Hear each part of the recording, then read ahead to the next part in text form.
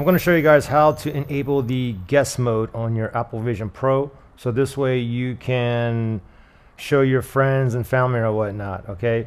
So very simple here. So first thing you got to do is just look up, and you see that little dot up there, that green dot with the down arrow. Go ahead and tap your fingers, bring that down, and from here we want to go to the control center, okay? It's that third one right there, which I'm looking at, control center. Let's select that.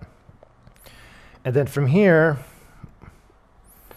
if we look at that bottom icon, the second one, it says guest user with the little face and the round circle. That's your guest user right there. Let's go ahead and select on that. And we have two things we can do here, okay? So allowed apps, let me look at that. I want to select on that.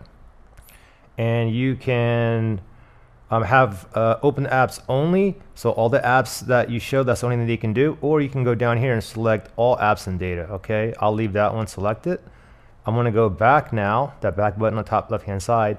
And then you have another option down here, view mirroring.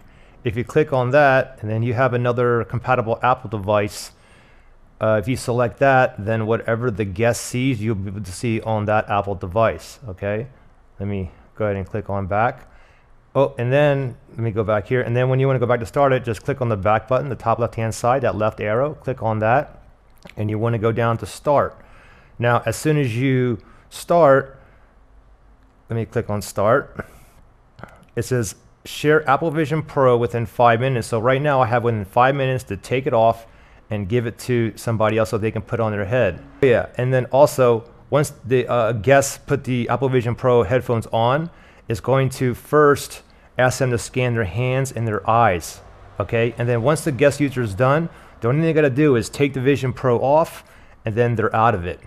Pretty simple. Any questions or issues, just go ahead and comment below, all right?